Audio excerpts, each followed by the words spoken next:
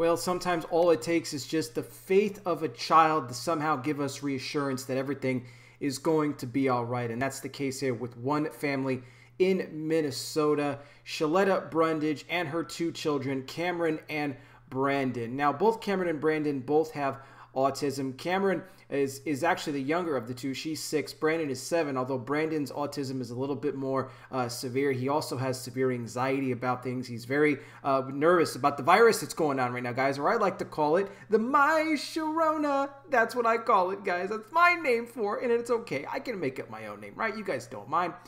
But anyway, the mom here, Shaletta Brundage, she got a video of Cameron going up to her brother who was very scared at what was going on.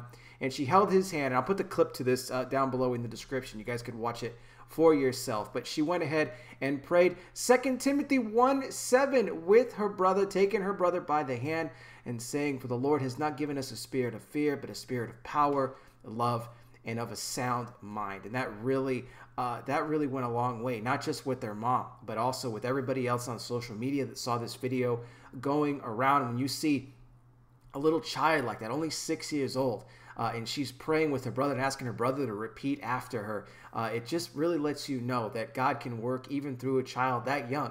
And I think we forget about that sometimes. You know, everybody's just overreacting and just panicking to everything that's happening right now. There's a lot of fear that's trying to be instilled by the media right now about what's going on. But, you know, I hope that when you guys see this video, that it'll bless you, give you some reassurance, in fact, that everything is going to be okay, that the scriptures are there for a reason. They're not just words in a book, but there's life in those scriptures because the Word of God is life. It's life into our soul. And I think now we need the Word of God probably more than any other point in the history of our nation and really in the history of our entire world. Again, guys, I'll put that video clip in the description. Let me know what you think of it. As always, thank you so much for watching. Leave the video here a like, share it across all your platforms. Subscribe if you're brand new because you're going to love this channel. Also, guys, consider sponsoring the channel for $5 a month. You can do so by going to patreon.com/conservativetruth. Links all in the description down below. You're also going to get my bonus content on Patreon, not found here on YouTube, all the podcasts that I do. So if you like my work, guys,